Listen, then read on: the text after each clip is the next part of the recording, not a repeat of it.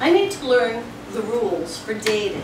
As an older person, I don't want to shave my legs for the third date if it's inappropriate.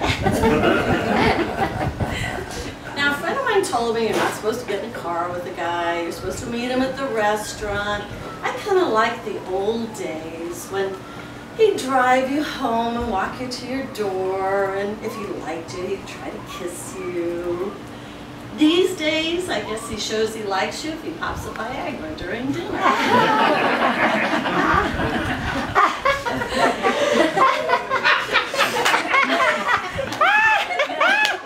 If I were writing the rules, rule number 1 would be to Google somebody.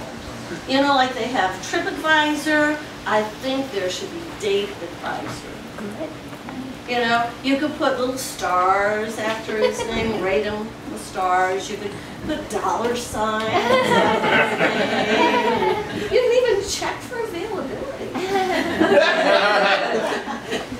And then there's Facebook. This one guy's Facebook page had so many selfies. I thought, how is a guy who's so self-absorbed ever going to make room in his life to worship the Queen?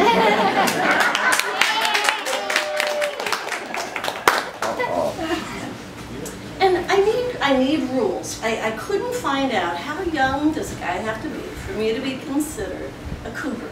I guess if someone asks if he's my grandson, that might be. But I don't mind picking him up from soccer practice. And the parent-teacher conference went real well. As a cougar, I know I have to pick up the check. But hey, that's worked for guys for years. I think I could get a 20-something trophy too. I bought him a bicycle. I'm not saying it's just about sex. I mean, a lot of the older guys that I know, they think they're more concerned about their bowels than their gender. This is terrible. One guy's idea of a little blue pill was excellent. So, you know, it's not just about sex. I mean, I'm worried that condom bulge in my back pocket just doesn't send a strong enough message.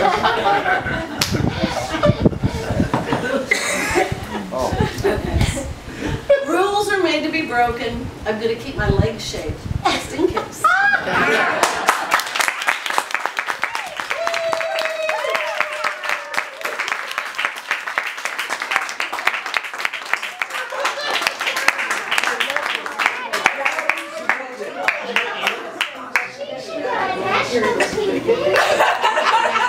She's funnier than Jane.